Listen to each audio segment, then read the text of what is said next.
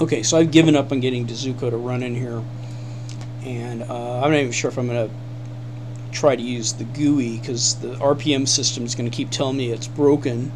The package is broken when it's not. I might not be able to install things just to have a GUI. It's not really worth it. But what I'm going to do is I'm going to show you how to mount your Windows partition and then scan all the contents of it just to see if there's anything in there. Okay, so I am going to, and I remember at one time there was some warning that came up in Antivirus, said it detected it, no further action took place. I mean, I might even be compromised in my Windows, so let's try to figure out what's going on here. I've clicked on my computer. I have Conqueror set up as my default browser, and the way I did that, I think a lot of people may be interested in it, but it kind of cripples your system at the same time. You go into your personal settings, and then I better close it, do it again. Personal settings, and then you go to default applications, and file manager I've picked as Conqueror, and I said apply, and then it did that. But the only thing is, Conqueror's default homepage is kde.org. You got to change that to your home directory, basically. And so now this is actually Conqueror, so I could click on home. It doesn't go directly into home to start with if you click on my computer. I'm wondering, yeah, it's got a URL there, so now I could probably, what I'm jonesing for here is to have a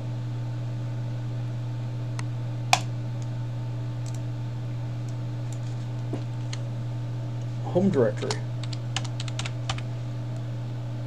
Keep that desktop extension there, that's fine. Guess maybe not. The URL I'm going to have as the tilde sign, which stands for home. And there it is. So if I click on that, yes, it takes me into home. Good, okay. So, what was my point? I don't know, I forgot. I was going to do something, and I guess I'm losing my mind, losing my mental abilities. I was going to show you how to mount the Windows directory. Okay, so from here, it still has this ugly gray I can't stand. So it looks, am I in Dolphin? No, I'm not. Okay, so I'm going to go up, use Upper, and I'm in the base of my file system. Going to etc. Then we go to File Systems tab. As far as I know, EF. I'm not going to have any interference with by the system, that the HAL system that's in place. It's going to cause me to not be able to mount my other directories, and I might as well complete my other File System tab entries if I could find my little cheat sheet here anywhere. And what I could probably do is just print out the one from Ubuntu, and I'll be able to get to that. So I'll go over there. It's my home now. That's the way I like to roll. Okay, Ubuntu, etc. I'm going to use its File System tab as a model for mine because I like the results there. File print, and I'm going to go get that, so give it a second.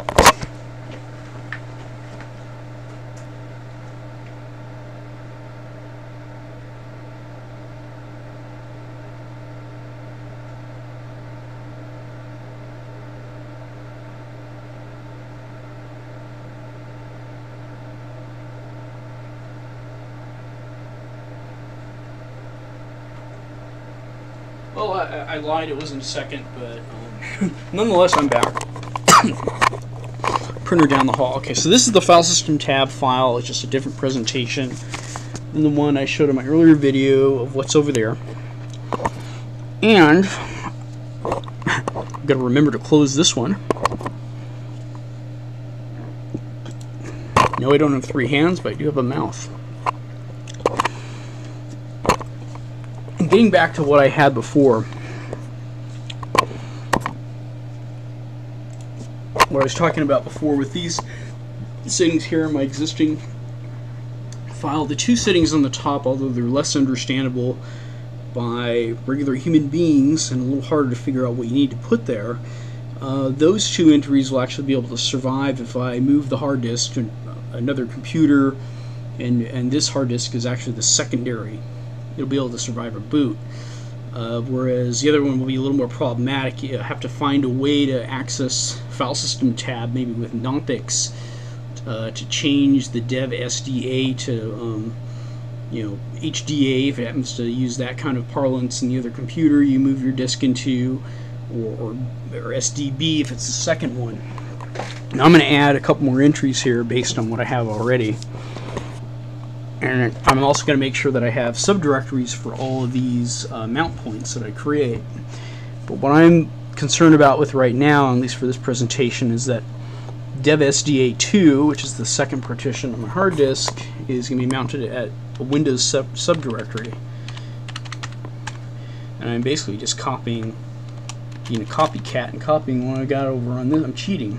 That's usually the way I do it for file system tab, and that's the extent of my knowledge. And that's the extent of my knowledge usually when it comes to menu lists for Grub 1. They don't change things on me. Now for Windows, it is NTFS over in Ubuntu, but I've seen entries for NTFS 3G, so I'm wondering what that means and why I would use NTFS 3G on some and defaults here. But anyway, let's go with this. So, and then these are the options for what happens when it mounts. Defaults. Then they got this entry for NLS equals UTF-8 UMask equals James Bond GID. That I don't know about. It's 46, and then zeros there. I gotta make sure the last line is empty.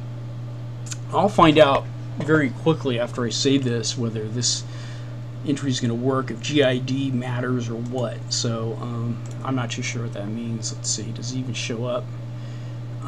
It should be under OS. That's got NTFS 3G, so I better use that. Let's try 3G. And I don't really know if I want to use this GID thing. It doesn't seem right. I'm going to save this again. Reload this sucker and see if I get any response out of that or that. Now earlier I had it, I thought, after I dealt with Hal. And I guess I might have to end up opening frickin' Dolphin.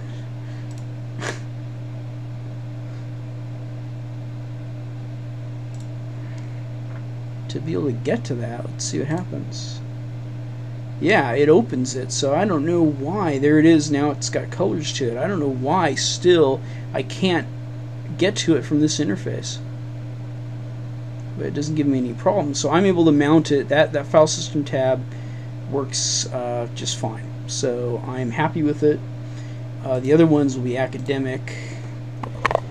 But instead of doing that, let's make sure that I, first of all, let's make sure I can mount my Windows partition, because right now my subject is on the antivirus. So I am going to mount Windows. I don't know if it's mounted. Oh, I don't even have one. I don't even have a subdirectory. So how could I mount it? That's why I didn't react.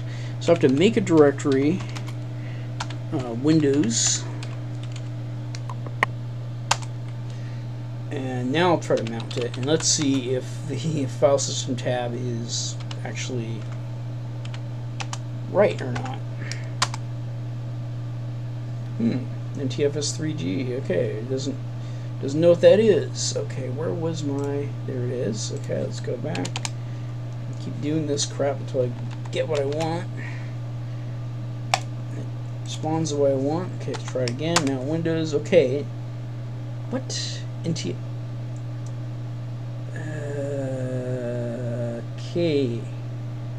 NTFS-3G. All right, particular son of a bitch, aren't you? G, and there's something about fuse. I don't know what fuse is. Probably something else I need to learn. Okay, let's try this. Now what?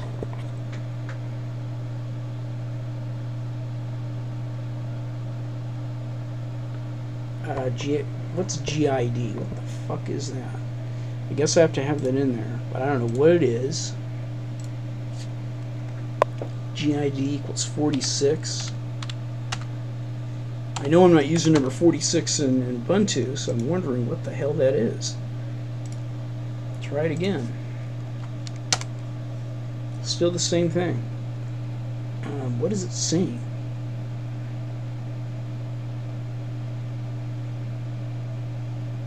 Usually you just do mount Windows.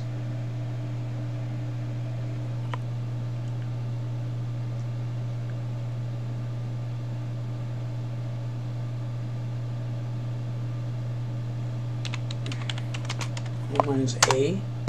Still have that problem.